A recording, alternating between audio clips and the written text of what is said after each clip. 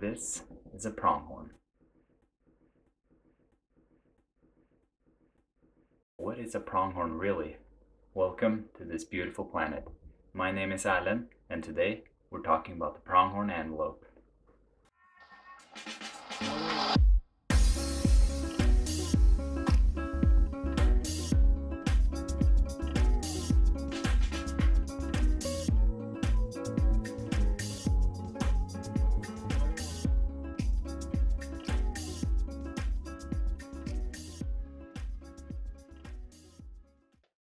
The pronghorns are found in North America, so they're found in Canada, Mexico, and the United States.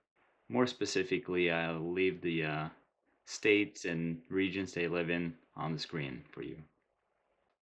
The shoulder height of a female is 86 centimeters, while a male has a shoulder height of 87 centimeters.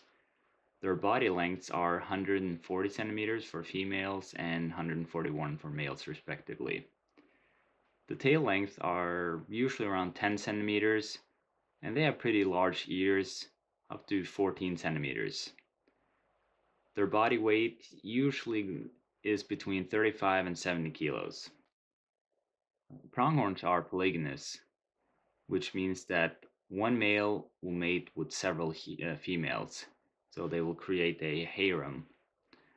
The males will defend territories and their small harems from March until the end of the rut, which is in early October, while the actual breeding usually occurs in mid-September to October in the northern parts of their range, and from July to October in their southern parts of the range.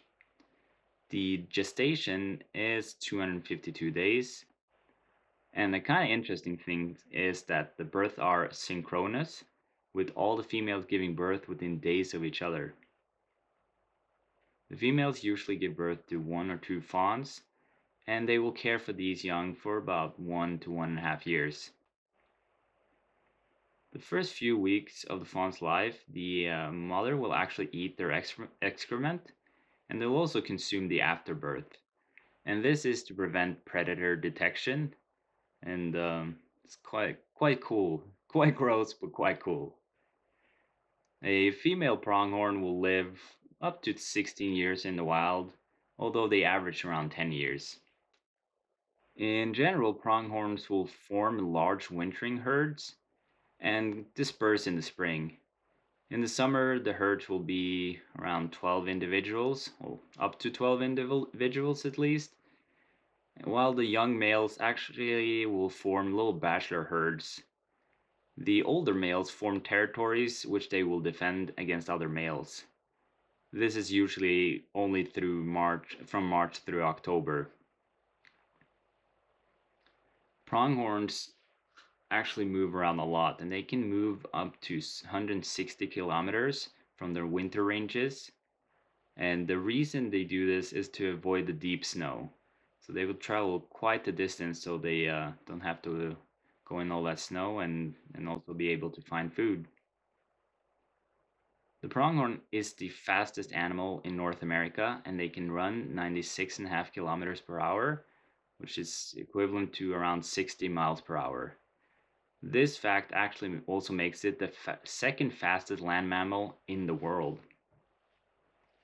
Strangely, there aren't really any predators in North America that are that fast.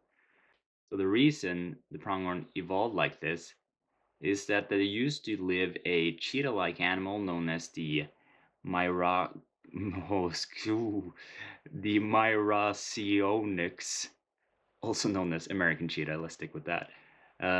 In the prairies about 13,000 years ago. And these animals were actually capable of speeds up to 100 kilometers per hour or 62 miles per hour.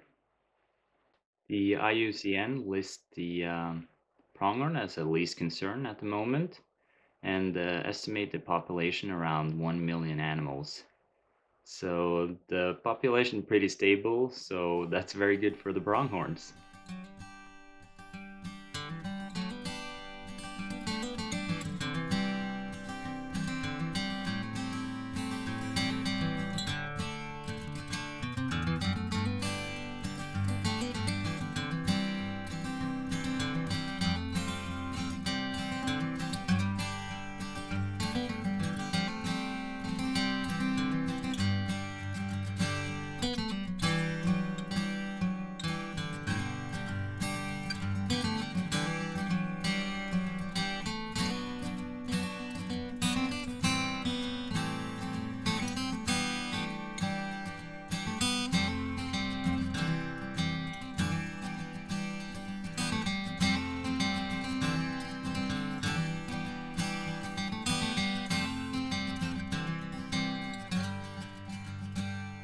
thank you so much for watching.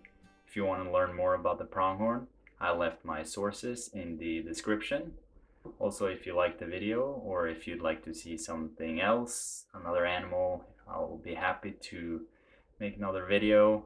Also, I can do a more in-depth video about the pronghorn if you'd like. Feel free to just let me know. I appreciate any kind of feedback, and if you have some constructive feedback too, I appreciate that as well. Either way, thanks so much for watching, and I'll see you in the next one. See ya. Hi. And today, we're talking about the pronghorn